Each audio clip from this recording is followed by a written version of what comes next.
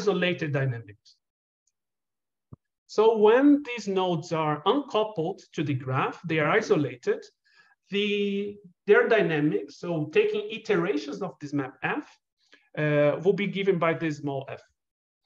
But since they are interacting to each other, they will interact in terms of this function h that will denote the pairwise interaction. So you may see this in nature in many regions, pairwise interaction among units and bodies. And overall, they are coupled, interacting via this graph structure that can be complicated. For example, this one that I'm showing you, it can be quite general. You may have undirected links, so both nodes are coupled and feel the interaction among them, or you may have only one direction coupling. So this node receives the influence of this node, but not the vice versa.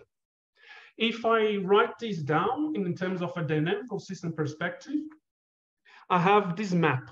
So I'm thinking, and I will call it this network dynamics capital F, where is given by, for each coordinate of this graph, of this map, I will have what I mean by isolated dynamics plus the coupling term. So if alpha is 0, they will only evolve independently to each other. But if I turn on this alpha, they will feel the interaction among the others, where this aij denotes a adjacency matrix, it's called. So when I and j are coupled, this will give you 1. And if they're not coupled, 0. Great. So this could be applied as well to ordinary differential equations, and where this f will be replaced by a vector field on a given manifold. And you still have this splitting, isolated plus interaction. This might be maybe seen in a diverse of systems. I will give you only the examples, 2 examples. So the first one is power systems. So you do have this complicated power grid with some generation of energy, which they need to distribute and transmit up to consumers. And in this kind of systems, it's understood that you do have a modeling, which is given by network dynamics, as I just described to you. So on each node of this, either being a generator or a consumer, this isolated dynamics will be periodic.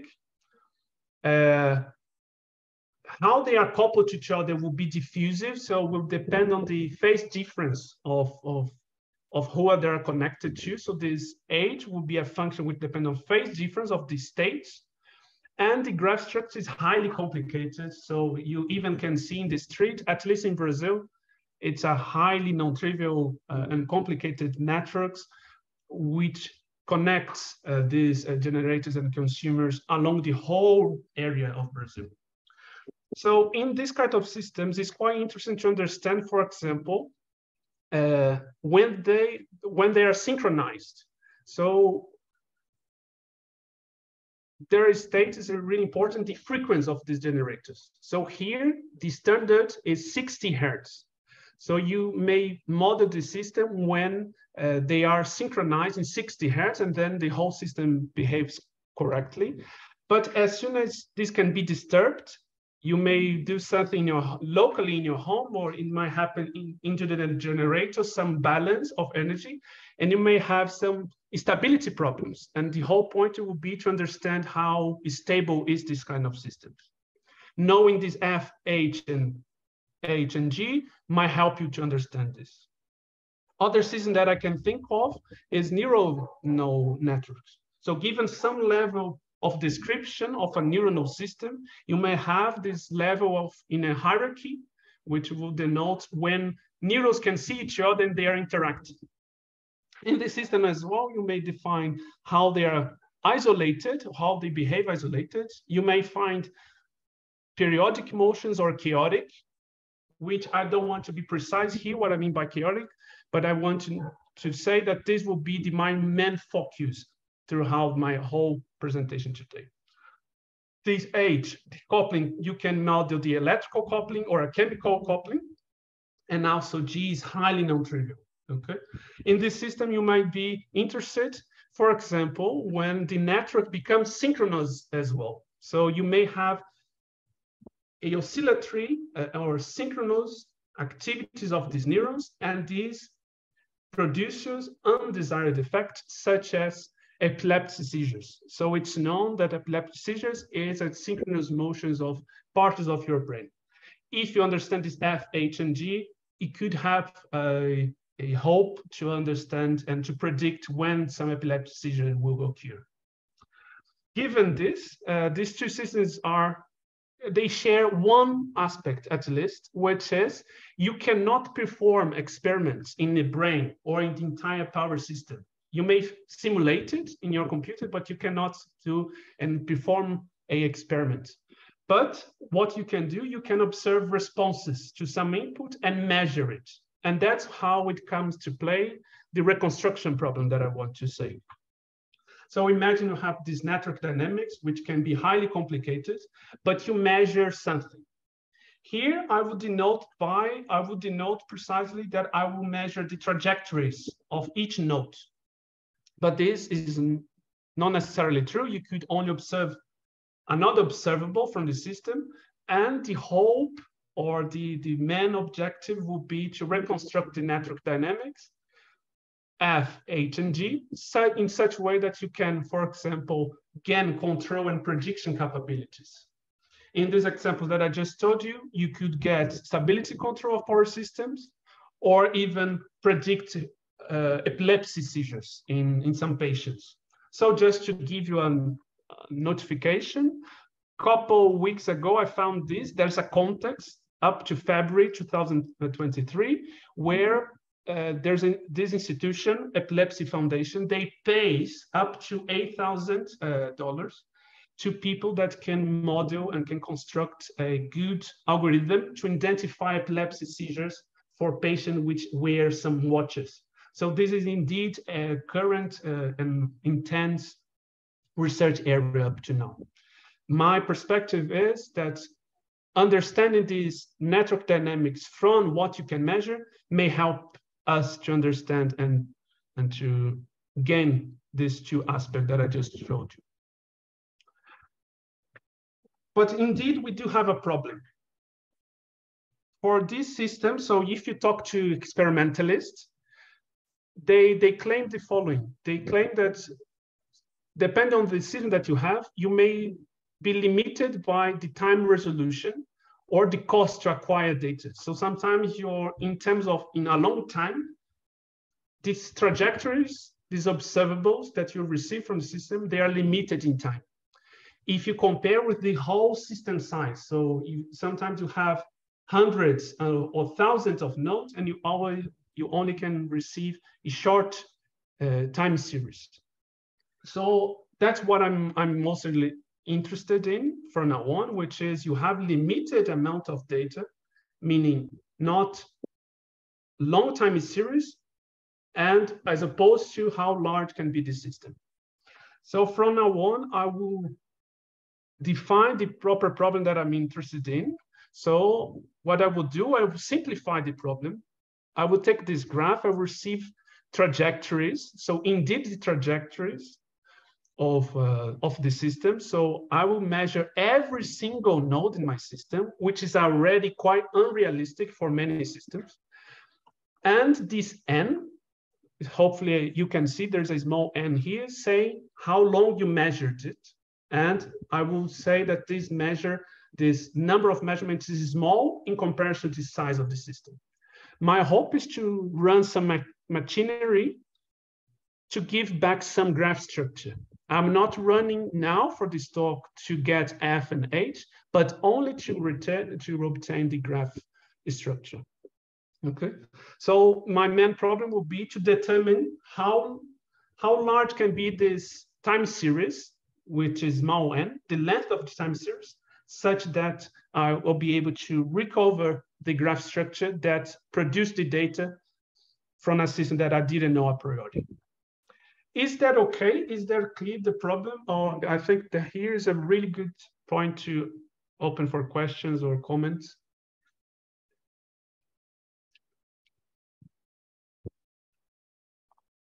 Okay, if that's not the case, I'm claiming that today I will show you some dynamical system theory that could apply to solve this reconstruction problem. Okay, so I will go for the second word that was in my title, which is sparse networks. In reality, networks are sparse. In particular, these two examples that I just showed you, they are sparse. I don't want to be really precise what I mean by sparse, but sparse will mean that given one node of your network, not all connections are realized in this network, okay? So only a few connections are possible. And another assumption that I do have in my system is if you have F and H, so this isolated map and the coupling function, they will be spanned by some linear combination of base functions that some experimentalist gives you, okay? So just to be more concrete, I mean, each coordinate of the node dynamics, which is this coordinate of this map that I was telling you about in network dynamics, should be given by a linear combination of these base functions that this experimentalist gave you. And here is to emphasize this M. So the number of base functions will be large as your network. And what I mean by sparsity here, or a sparse representation of this node dynamics, will mean that these CIs here, L, these coefficients, they yield a coefficient in this RM space, and they will be sparse, meaning many entries will be zero. So I can be more concrete. So this support of CI, you calculate the cardinality. This will mean the non-zero elements of this vector CI, coefficient vector CI, there will be less than M, much less than M, which is the large number of base functions that you have in your library, in your set of base functions. And I would simply say that indeed, given the network is sparse, this gives you an intuition that indeed, if you assume this, the sparsity level or the non-zero elements of this coefficient should be related to the number of connections one given node has. This number of connections of a given node, I would denote by Ki, it's degree. It's called in graph theory. Since this is a quite core thing in my presentation, I will give an example, okay? So here's this sparse network dynamics, okay, that I introduced before. And for the isolated part, I'll introduce this map, which is really and highly standard in dynamical systems. So it's fxi will give by r, which is a parameter, and a quadratic polynomial, okay? This r should be lying inside this interval, and I will say why in a moment. If you see the graph of this function in the interval, this is precisely the graph for when r equals 4, precisely. And you may see that it maps the interval 0, 1 to the interval 0, 1. So you indeed have a map, dynamical systems. If you see the trajectory, so if you take iterations of this map for a given point, this will be the trajectory. So when I meant before for the neuronal dynamics, chaotic, now I can be more illustrative. What I mean by chaotic, I mean trajectories which will mean like this. So a long time here in the x-axis, and the vertical axis, you have the state that we're measuring, and you may see that it's quite chaotic. You cannot even predict by naked eye what's going on. By the way, I removed these pictures from that book, which is amazing book. So if you have any interest in dynamical systems with statistics, this book, it's amazing. Anyway. So this was the isolated part. So I will give you as well the definitions of the JCC matrix and the coupling. For this example, I will say that the coupling will be x squared, okay? And the adjacency matrix will be related to this graph that I'm denoting here. So you have a small network, but it is sparse. Since 3, for example, is not connected to all nodes, but only for 3 nodes out of 4 possible, and so on and so forth. I highlighted this node 2 just to give you a description of what will be this node dynamics, for example, and that's how we read it. So you have the isolated part, which I replaced by x2, plus the coupling with the node 1. Okay. Since I mentioned these network dynamics should be spread over a given set of base functions, this is what I have. So the base functions, which are natural, will be polynomials. Okay, so the experimenter should give me, oh, you see, you can represent this network dynamics using polynomials up to degree 2. Okay, I can rewrite it, the equation. So given the node dynamics that I was trying to tell you about, in the next time iterate should be equal to a linear combination of the base functions, okay? I can rewrite this sum with respect to a linear product of 2 vectors, which is quite simple. Either you have a vector which evaluates these base functions along the trajectory that you have, times the coefficient that you want to determine. That is here, okay, this coefficient. If you do this step by step along the data that you have, that kind of matrix that you will construct, in the left side, you have, for each iterate, you construct what you measure in the next iterate, and this should be related to a matrix, which evaluates along the trajectory that you receive, times the coefficients. And here I wanted this example precisely because I took C2. So C2 was only connected to node 1. So you may see that there are a lot of zeros such that you can recover what I described here. So you have a lot of zeros out of all possibles, and R, alpha and R will be the non-zero terms. You can repeat this process for all nodes in the system that I just made up, and this will be how it looks like. So you have the coefficients here. Each line will correspond to which entry corresponds to the given base functions.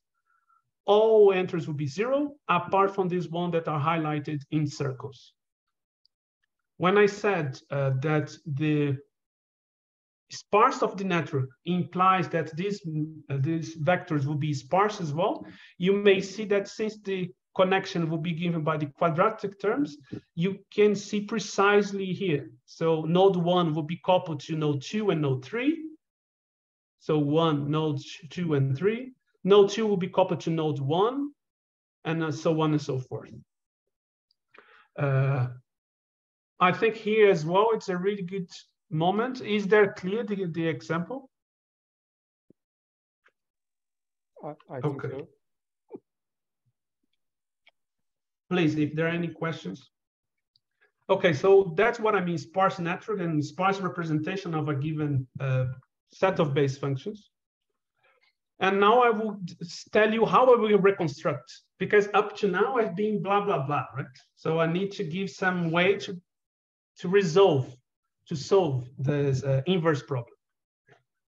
Okay, the way I constructed, I just told you about, I gave you a way which I have the data that I received, and I requested as a system of equations, or as a linear equation.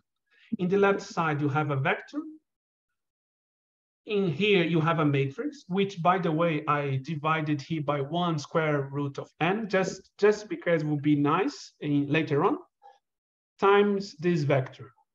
So in the end, what we realized is that if I want to understand who is connected to whom, I could look at simply this coefficient vector here, this coefficient entries. So I will be able to determine who's connected to whom. And I found a linear equation which solves this. In the left side, you have the data. So you have this matrix here, you do have as well. So you have the trajectories, you have the base functions. So you have this matrix. The only thing that a priori you don't know, but you know exists, is the CI. So I think it's clear, at least for now on, that if I want to understand CI, I will need to solve this linear equation. Okay, quite close. And now, I mean, anyway, that's what we want to do. Okay. To solve this problem, we have many options, actually, and I will define only two. The first option that definitely you heard about it, it concerns of the following situation. N, small n, is the how large is the time series. Remember, I was caring about this balance of how large is the time series against how large is the base functions, the number of coefficients you need to determine. If n, the length of the time series, is much larger than the number of base functions, you can solve using a least square, which will give you the best approximate in this norm. But that's not the case that we have. We have a distinct case, which is the number of measurements in time doesn't fill the number of base functions that you have, because we have large networks. So indeed, we are in the regime of short time series, limited amount of data. So the picture will be like this. You have a small vector here equals a large matrix, which is highly fat, times the coefficient that you want to determine. So since it's a fat matrix, this is undetermined. So given there exists one solution, this system has infinite many of solutions. So in terms of these situations, apparently, the reconstruction will fail miserably because you cannot solve this inverse problem. However, that's why I introduced the notion of sparsity networks, which is we know that we are interested about sparse networks. So these CIs, they have a particular structure, which is many entries are zero, only a few of them are non-zero. So this gives the intuition or give an additional structure to the problem, and we can use this to solve this reconstruction problem. Okay, so that's what people have mostly focused and introduced in early 2000s, which is a new minimization problem. Okay, which gives as follows: for each I, which is I is the node of your network, right? For each I, you will solve this minimization problem. You minimize L1, given the constraint that you need to fit the data that you have. So it should satisfy this equality. Looking at like this, it doesn't seem like a straightforward to see why this should care and why this should give you sparse solutions, so solutions which have many zeros. But I will try to give an illustration. So in 2D, this may be misleading, but I think it's good for the intuition. In 2D, you have the space, you have C, which is the solution that you want. So it's a vector in R2. And we know that the C is sparse, so there are many zeros. This means that in R2, the C definitely will lie in one of the x's, right? Because so one of the answers will be 0. This constraint here will be line and give you a whole line, a plan, if you want to understand the high dimension. Say all vectors which satisfy the constraint you want, and definitely C will lie in this. What we will be doing is we will minimize L1 balls such that you will match this vector that you want to address precisely in this intersection.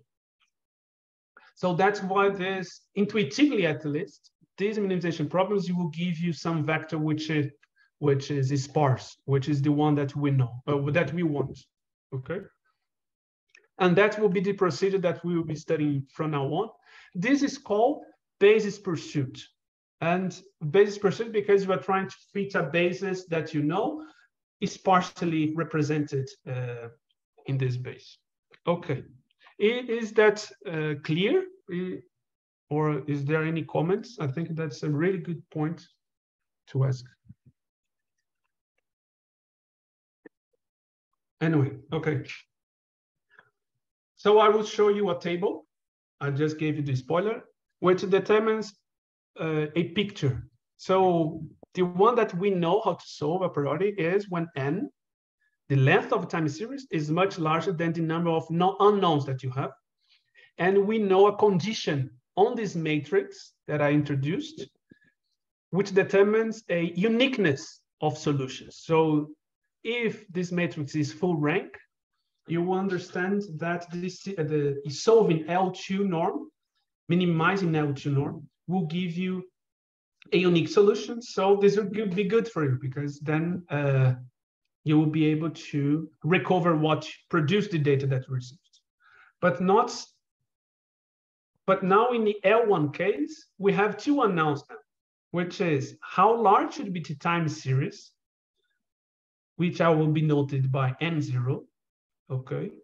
Because I'm caring about determining this length, which will be less than m, such that we need to fill this gap about some condition which will determine the uniqueness of solutions. So we'll be able to use as well this minimization in a different norm as a recover method, okay? And that's what I want to address now, is to determine this n0. Okay, and here becomes the most technical part of my talk, so please stop whenever you want. From now on, I will search for a unique sparse solution via this method that I'm talking about. So I will determine the level of sparsity. So how many non-zero elements I will be searching, and these non-zero elements will be determined by S, which is a parameter, which will be calculating how many non-zero elements of the solutions you are trying to search. And a couple years ago, there was some seminal paper which these authors could determine a condition on the matrix phi as such, which would determine the uniqueness of sparse solutions now. So the condition goes as follows. If you can determine that given the S target, if two S columns of this library matrix are nearly orthonormal, okay, then the base pursuit will be unique, has a unique solution. So here, nearly orthonormal, it's not precise enough, so I can give you a formula, what we need to calculate, and the calculation is precisely this. You need to maximize over all sets over cardinality up to M, okay, of cardinality, sorry, 2S, and you will construct matrices, submatrices from this one that you have, which will take subsets of columns, you multiply them doing the inner product of columns minus the identity, and you want that maximizing over all possible S's, you will get a number, which will be called restricted isometric constant, this number here, just to give you a definition. And from their theorem, they claim that this guy should be less or equal to a number, such that if this is satisfied, we are in good shape. So now we fill that gap in the table. So we have a condition that we are addressing here. So from now on, I will denote this by restricted isometry property if a matrix satisfies this, okay? So the question becomes, how long is the time series such that this matrix that I'm talking about all the time satisfy this condition that I just described? So we moved from a really ill-posed problem to a mathematical problem where we have hope to solve.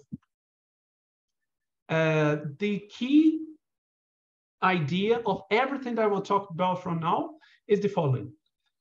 The idea is that we will change the basis because we have some freedom here.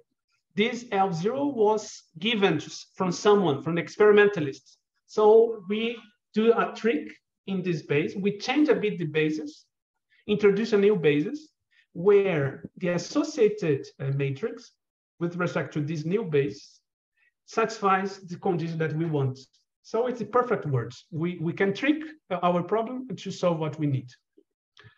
Great. And now here comes some statistical properties of the underlying underlying dynamical system. So one assumption that we do need is ergodicity. So that's the most precise that I will be here. Then what I mean by chaotic, I will mean a system which is ergodic. So for those that don't know what is ergodic, you have a map or a network dynamics and a probability distribution associated to this, which is invariant under this dynamics. And to understand this probability distribution, let me give an example. Let's return to our favorite example, which is f goes 4x times 1 minus x. If you take the trajectory of the system for a given initial condition x0, this is shown in this book. That's what it looks like. So if you take a long enough trajectory, you see that in the phase space, so think this as the interval 0, 1, in the phase space, the trajectories will be filling up this histogram here with this shape. And if you take larger and larger trajectories, that's what it will look like in the solid line, a solid line. So meaning that this probability distribution for this system has density precisely as this function. And once the system has this probability distribution, it's invariant under the dynamics. So ergodicity will come to play in terms of if you need to make some averages over time, you can replace it by averages over this probability distribution. Great. So we were going to use this to do the following trick. What we want is we want to take the matrix and take sets of matrix, a set of columns of this matrix and control how independent they are. So what the trick we use here is we will take the Euclidean now inner product that we know from Rm and replace it by inner products in this space of square integrable functions in this mu, in the probability distribution that we know that is invariant under the dynamics. So to be quite explicit, what I mean is if you take the inner product of two columns of this matrix, it will look like this quantity, 1 over n and 1 over n, because you remember I had square root of n, so it will be 1 over n, an average in time of these two observables. By what I just described you, ergodicity will give you the following. This inner product will be approximated by this average in time, in space, by these two observables times this probability distribution, okay? And what will be the perfect world will be that you want that these vectors should be linear independent. So what is best in almost orthogonal? So almost orthogonal will be that if you take two distinct I and j, you could try to cook up an example where this quantity is 0. And this is precisely when you can orthonormalize these base functions with respect to this probability distribution that comes from the system. And here comes this new basis that I was talking about, which is this new base will be given by orthonormal functions with respect to probability distribution, which we can construct via Gram-Schmidt process, which is something that it's widely used in many aspects in physics and mathematics. This is highly important. So we can use this to introduce this new basis. And the hope is that the matrix in this new basis, which are orthonormal now, satisfies the condition that we wanted. Okay, so I will be now just precise just because I want to be cool, which is to be really precise and solve the problem, we need two assumptions. The first assumption is what's called exponential mixing, which can be understood by, you have a chaotic systems, okay? So if you take one trajectory, intuitively you can think that this trajectory will visit the whole phase space, but additionally, if you measure the correlation, this will decay exponentially fast with a given rate, gamma. This assumption is really helpful really solve what I was trying to sell it here, which is to estimate how long should be the time series, because you will need to weight the exponential to the correlations to decay up to some time, and then you can measure this time. And finally, it gives why I mean weakly coupled. And that's what I will say. So I will consider the regime of weak coupling. So alpha should be small if we compare to the isolated dynamics. And this is useful because changing basis from, you have L0, I mentioned I needed a sparse representation in this L0. When I move to a new one, not necessarily in this new basis, my net dynamics will be sparse. Remember, Gram-Schmidt is given by a recursive method. So you need to project over the preceding functions. So if it becomes non-zero, these projections, you start accumulating. And in this new basis, you will not have any more a sparse representation. So we could find a regime of weak coupling where this sparsity is preserved, even in the new basis. And more precisely, weak coupling could be understood by the fact that new is a product. So you could see that you can treat this system as almost they are independent to each other, okay? And since alpha is small, this probability distribution will approximate really well the one that you have indeed in the system. So here we are, anyway. I can really be precise here, but I think that's the intuitive idea. So instead of taking base function with respect to mu, I would take base function with respect to nu. That's why I denote, and I will denote by L nu. To summarize everything and put in a given slide, I will state a theorem. Goes as follows, just quickly. So F has a S prime sparse representation in some basis. I did it for polynomial, which I can prove that is true. F mu will be weakly coupled, okay, and satisfy the condition that I was telling you about.